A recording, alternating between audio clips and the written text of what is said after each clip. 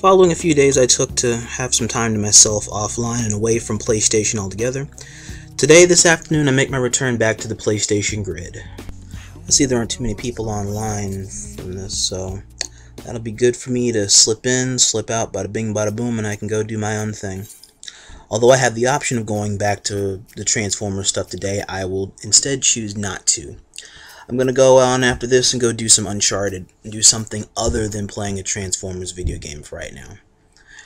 Oh wow, Spawn's still online. Let me send him a quick message. It's been a while since I talked to him. Being back online now, my schedule for everything I'm doing is also going to have to change and meet everything accordingly.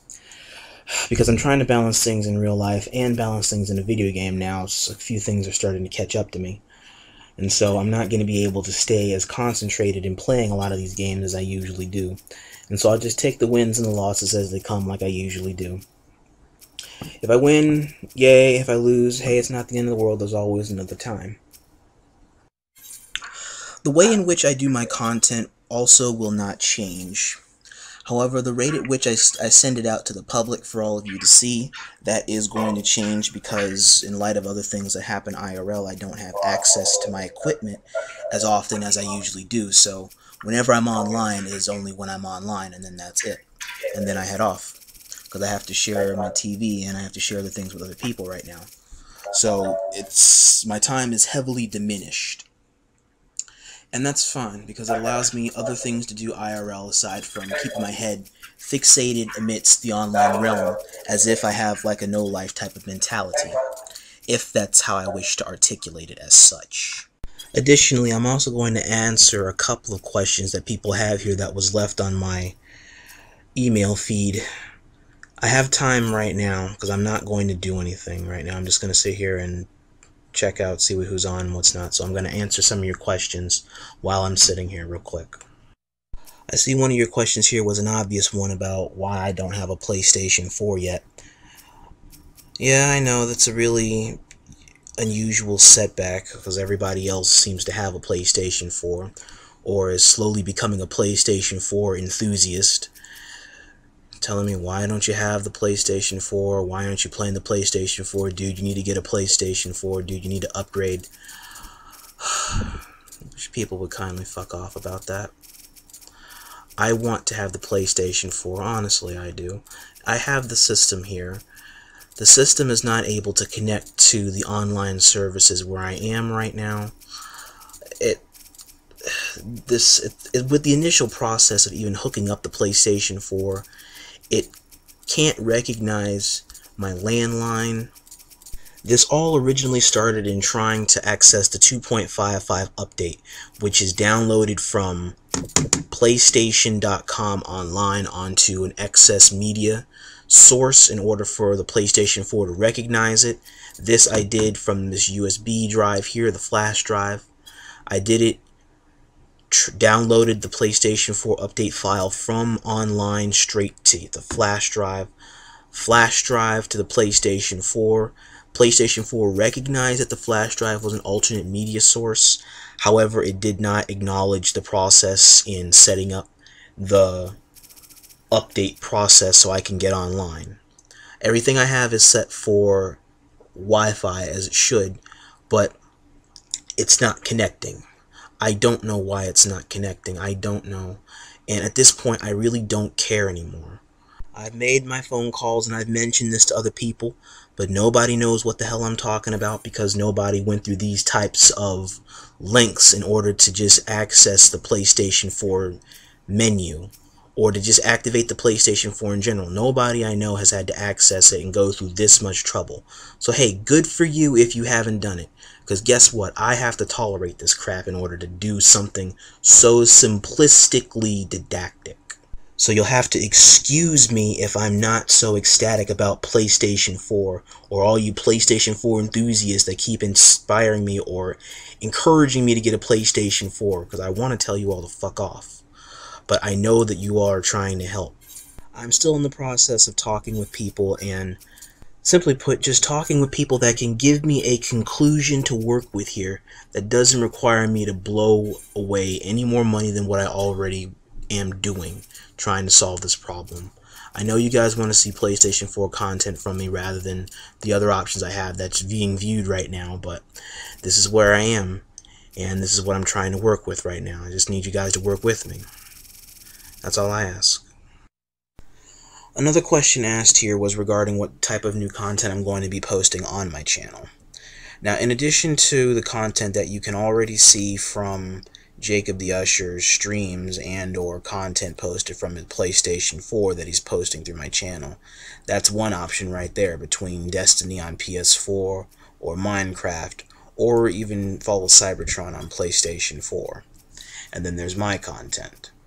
Also, if you have any questions, well, not so much questions, but if any challenges or any particular challenges or combat challenges that you wish to see or see done, by all means, please post them in the comment section below, or let me know in another text or email over time. That way I can take a look at this, or Jacob can take a look at this to see what it is that we can do in order to try and execute said challenges or tests or ideas, because he could do the same thing on the PS4 just like what I'm doing on the PlayStation 3. So, you know, leave a comment. Let me see what else we have here while I'm skimming through my emails. So a lot of these other things are just a lot of particular hate mail, and like I already said to enthusiasts of next gen, I tried to be nice about it, and I'm not going to be nice about it anymore to you guys. So if you guys post about, you know, you need to upgrade, or if you're happy about seeing PlayStation 3 go, hey, why don't you go? Because I'm staying true to my fans, and I'm staying true to my subscribers by sticking to the content I originally show, and that I have been showing since the first time I came online. I'm not changing anything I'm doing. I'm slowly adapting it and trying to upgrade as best as I can and show a little bit more or show content a little differently, but I'm not changing what it is I'm doing. Otherwise it changes the response of my audience.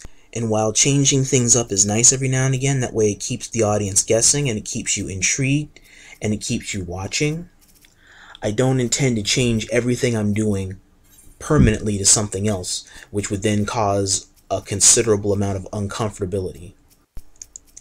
Let me see. And then another question here was exactly why it is that I decided to take a break.